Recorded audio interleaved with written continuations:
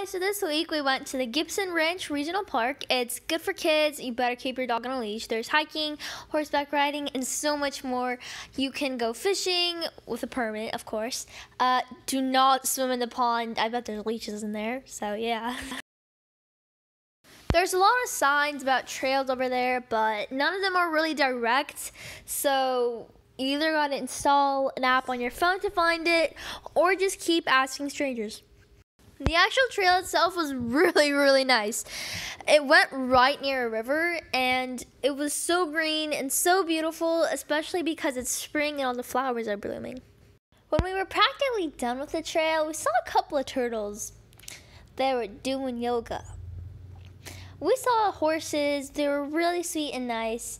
They're so beautiful too. I wish I had a horse.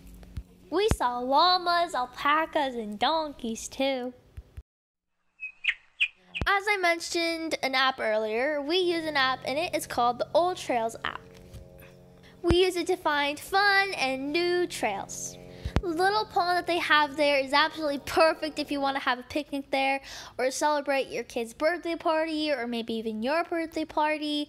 If you're going to bring your dog, then put it on a leash because dogs can be vicious.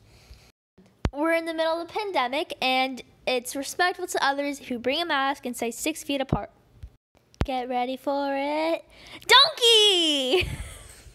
I'm only to say a few words. Most importantly, just get out there, spend as much time as possible being outside with your children, with your friends, or even by yourself because the nature is beautiful.